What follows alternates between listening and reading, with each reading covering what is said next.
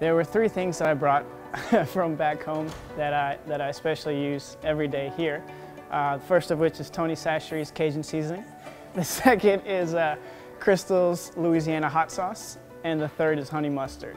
I'm from Baton Rouge, Louisiana, so I'm right down the street from Ochsner. So Ochsner was kind of part of home growing up.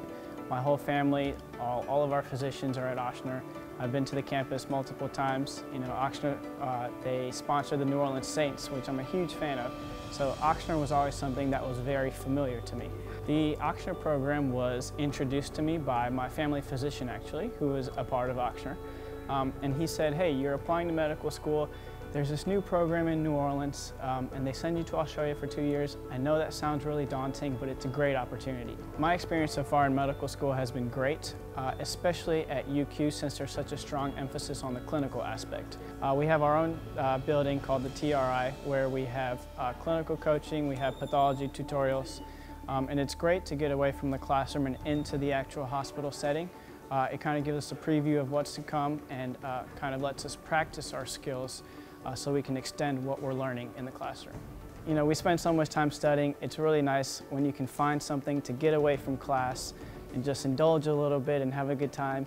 And for me, that's wings every Wednesday night. So there's a place called King of the Wings in Brisbane, absolutely famous, known for their wings. It reminds me of home. It's a good chance for me and all of my friends to get together.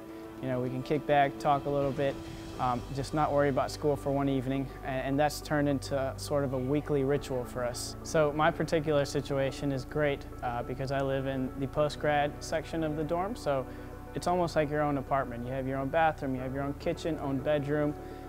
It's not like, you know, back home in the dorms where people were running around in towels through the halls trying to get to the hall bath. It's a huge campus, but living on campus really scales it down for me. Everything that I need is within walking distance, whether it be going to the gym or the library, walking to class. If I ever need to go to the hospital for clinical coaching, it's just a few bus stops away. So it's really convenient. Campus is absolutely beautiful, and I love being a part of it. I would take back Maltesers with me. They're small chocolate malt balls.